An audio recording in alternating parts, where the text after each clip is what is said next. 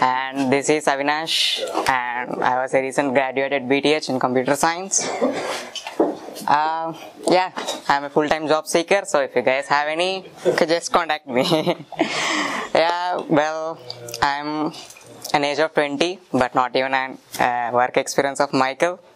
So if you guys find something, yeah, fishy, edit stay fishy. So today I'm going to explain you about, just a brief introduction about cloud security and how does intrusion detection systems and intrusion prevention systems would actually responsible in maintaining the cloud security. And one of such tool, Snort IDS or IPS, which can actually be used because it's an open source.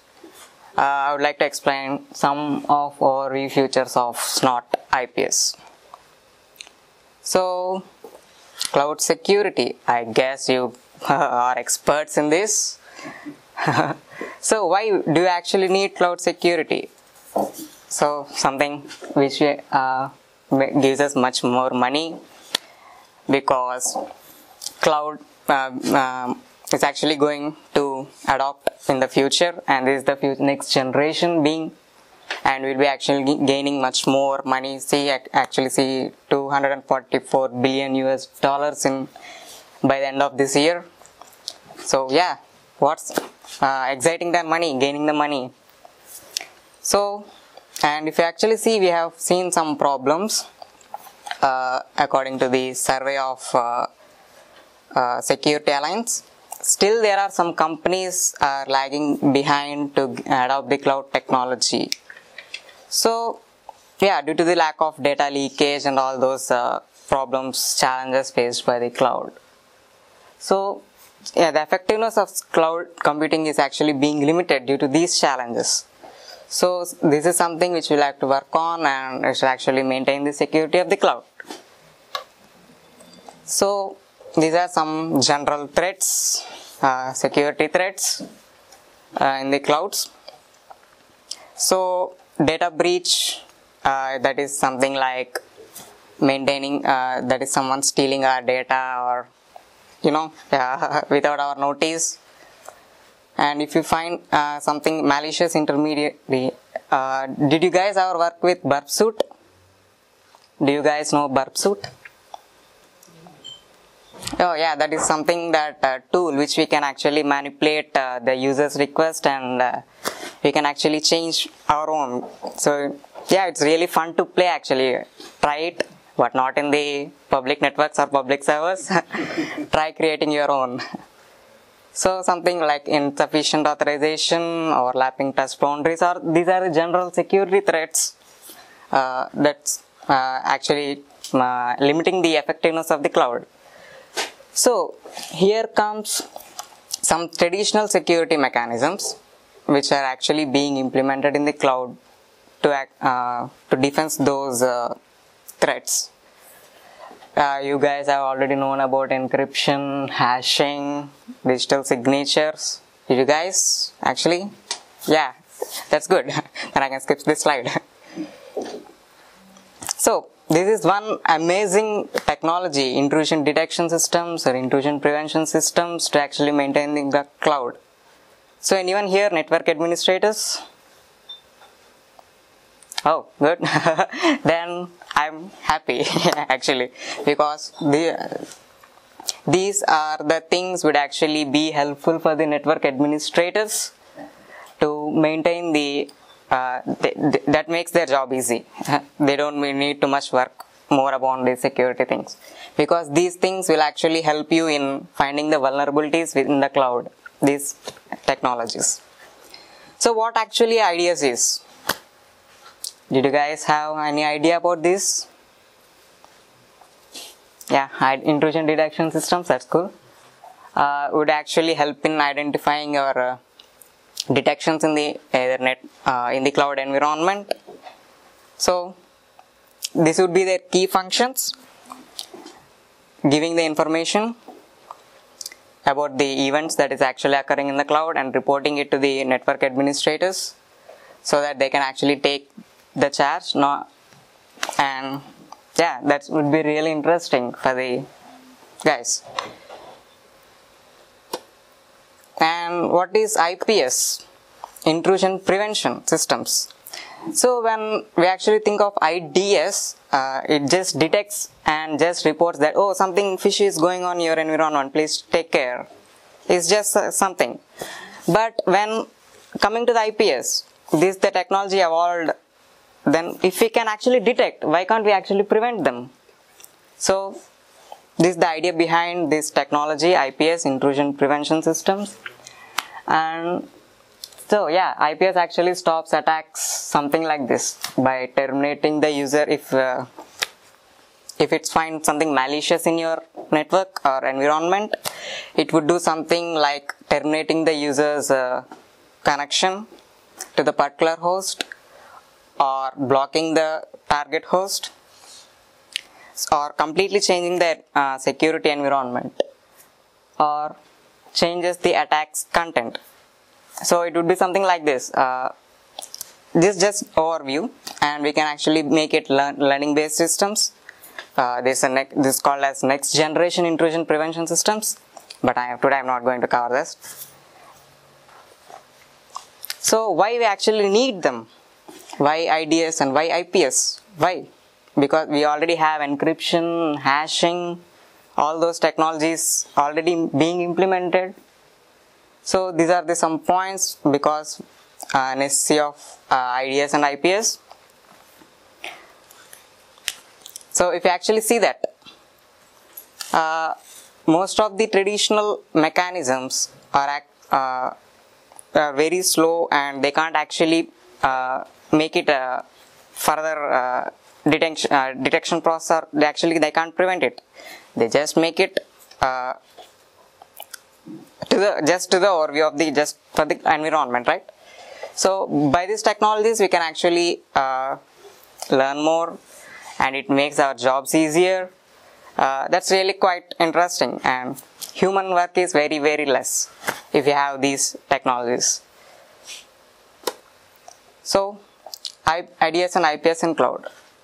So where we actually been deployed, if you have actually known, these are the 4 main security controls in the cloud, like deterrent, preventive, detective and corrective. And these IDS and IPS technologies would be placed something in detective security controls. So like this. All the security mechanisms actually be placed in these 4 security controls of the cloud. So yeah, IDS and IPS would be something in these section of security controls in the cloud. So how does actually IDS detect the threats? It's something like these 3 detection methodologies will be using mainly. Something signature based, anomaly based, or stateful protocol analysis. What do you actually mean signature based? It's actually a rule of, we'll be having set of rules. So based on the rules, will be actually, the IDS will actually detect the vulnerabilities. What does the rule exactly contain? That is, we can say that if network should behave, if this is the how could I actually explain it to you guys? Like suppose if an user is attempting with name root, just in username root or something, is actually attempting to gain the access of a server with name root. This is actually malicious, right? Root can actually gain the root access of your server. So it would say that okay, this is something malicious attempt. So based on that, it actually detect the signature. The signature base would actually use such type of technologies. And coming to the anomaly based, this is one such thing that it contains the database where the actual procedures should not be. That is, if networks, the normal network will have the Mbps of 13 Mbps, per second for a normal user, and if it's coming with a speed of maybe 20 Mbps for a long period of time, then it's something considered as malicious. That is, the anomaly based will actually have the database which is not normal. So based on that, if something which is not normal, then if this matches, then it would actually gain the considered as abnormal, and it's actually detects it as vulnerability. Stateful protocol analysis is something like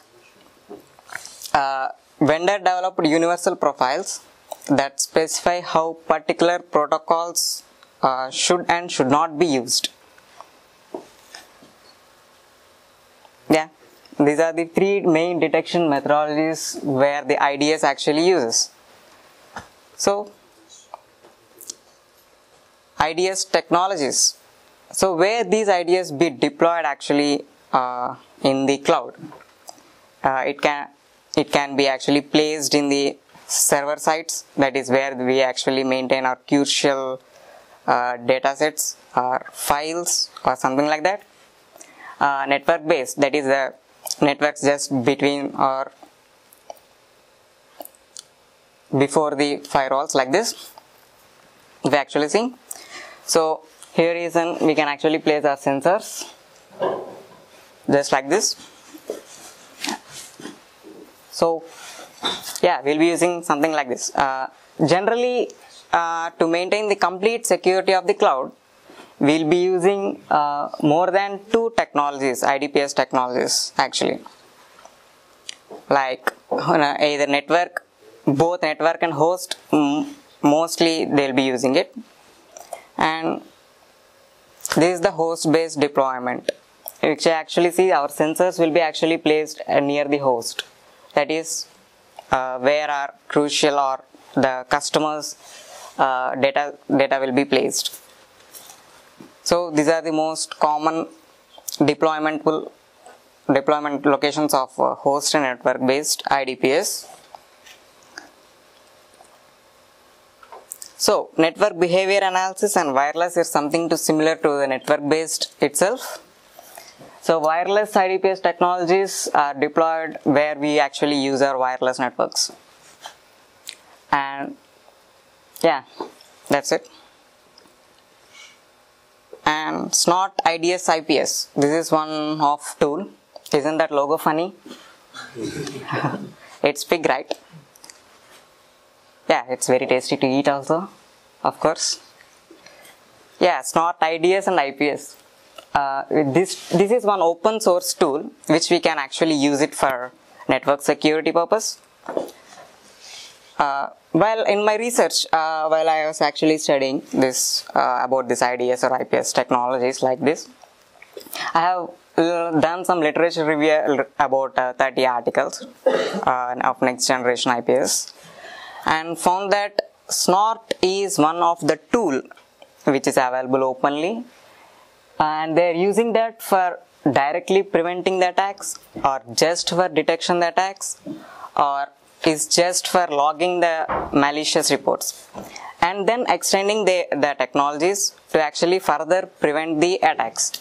So I find something Snort is why most of them are actually using the Snort to actually protect their cloud environment. So there's something, because it's a small, very open source, and it's first actually Snort is actually designed for just Linux purpose only, but later on, due to its availability and due to its prevention features, it's extended to Windows, Mac OS, and yeah, Solaris, all those operating systems. It can now actually work on every operating system which you can imagine. So, and it's actually fast, and it actually work on even 100 Mbps networks.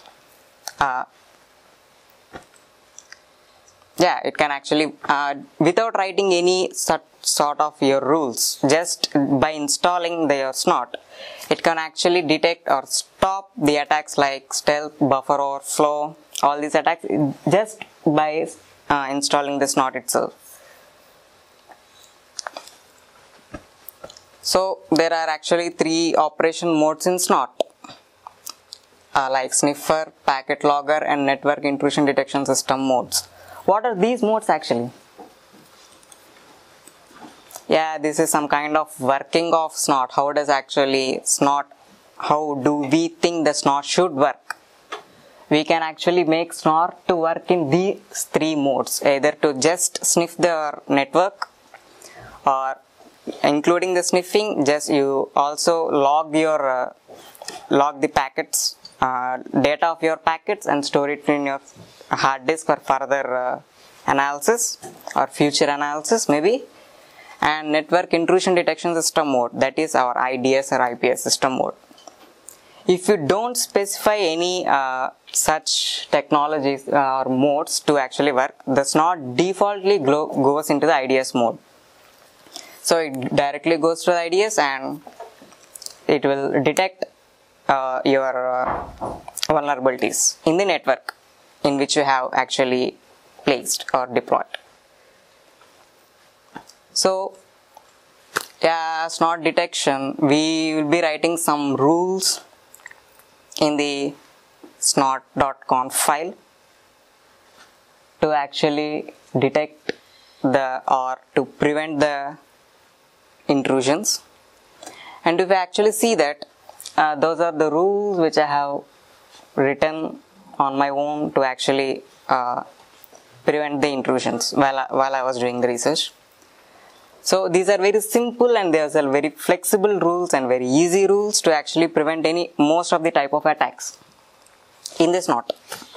The first is, this rule can actually alert the administrators, the system or network administrators, that there is an attempt from the X IP address from X port to our destined server of destined port. And this rule would actually prevent the attack. This rule is actually written for the DOS attack. If it's an DOS attack, then it will actually stop this. So this is how actually Snort detects.